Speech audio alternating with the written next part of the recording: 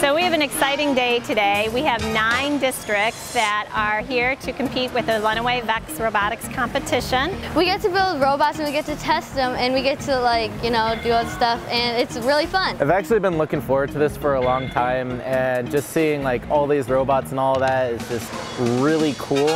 And even though we have to do the same goals and all that, there are so many kids who are doing these in so many different ways, and I just find that amazing.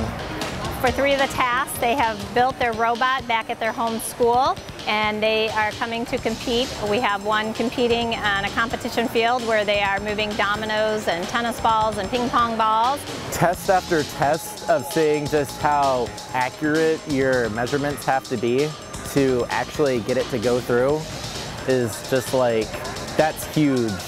You have to work with people to do this. And I think a lot of times when things don't go well in life, it's a lot easier when there's people around you to help. Building a robot can come in so many different ways, and even some of the ways that are kind of the same are still very different. Engineering is a process. It's not a destination. It's not you arrive and you're done. You're constantly looking forward to the next design, looking to the next tweak and the next thing you're going to do. This is what it's all about. It's students here, they're relying on each other, they're using a design process, they're thinking on their feet, and it's just a great experience.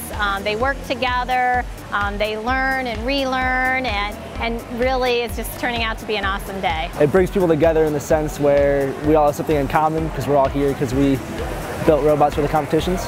For just having a few schools here, there are a lot of kids out here who are actually loving what they're doing, and I think that's where the future should be headed, because these kids are what's going to build the future, and I just love that idea.